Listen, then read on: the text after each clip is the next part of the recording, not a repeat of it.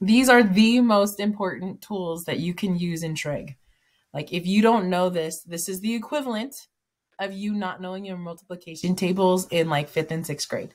Okay. So the more you know this, the more you're familiar with this, the more you can be like, oh my gosh, that's my 30, 60, 90. And notice I said my 30, 60, 90. This is how familiar I am with these guys. So here's my 45, 45, 90 triangle. If you're moving on to levels like calculus and you want to go on to be an engineer, a doctor, a lawyer, any of those, move yourself away from degrees and to radians for sure. So here I have it labeled as pi over 4. Imagine this as pi over 4.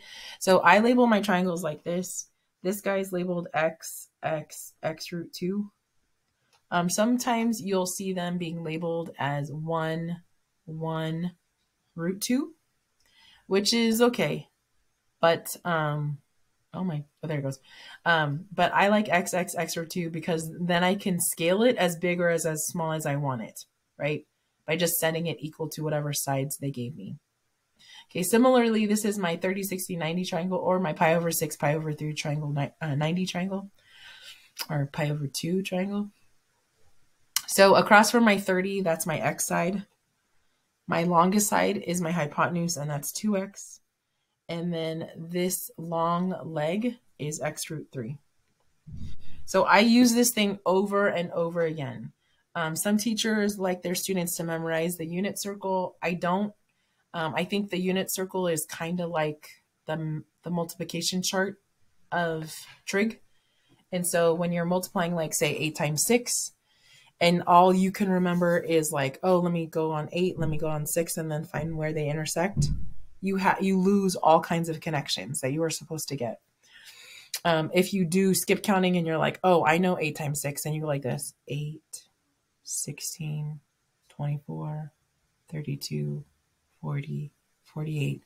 Again, not as good as if you go, well, 8 times 6 is 48. Boom, I already know it. Or maybe you didn't know it, but you're like, I know 8 times 3 is 24, and then double that would be 48. Okay, it's 48, right?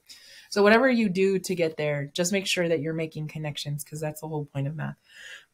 I will be using these things over and over again in the land of trig. We are in the land of trig, okay? I will use this thing over and over again, so much so that it is more efficient for me to use this than a calculator.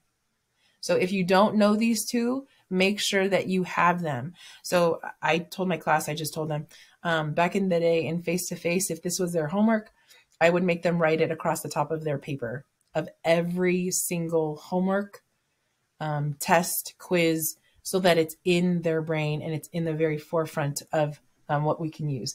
Not only do you not want to recognize them in terms of the pi over 4s, the angles, but you also want to be able to recognize their sides. So when I draw a triangle and I'm like root 2 and these two sides are equal or congruent, you're like, oh, that's my 45, 45, 90 triangle, no problem. Or I show you x and I show you x root 3 here and you're like, oh, that's a 30, 60, 90 triangle. So I should be able to give you two pieces of information and you should be like, oh, that's my triangle. And then when you see pieces of those information, you should be like, those are my triangles. That's my jam. That's what you're looking for. Okay. If you're not comfortable with it, my suggestion is every single time you have a problem that pertains to this, draw out your triangle, draw out these sides, and I would rotate it or orientate it to however the triangle looks. So if the triangle looks, I'm going to scooch you over. Sorry, I'm going to have to scroll for a second.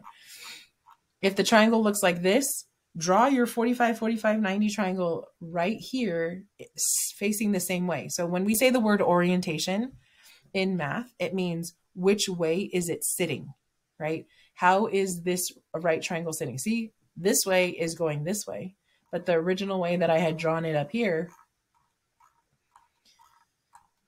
I drew it this way, right?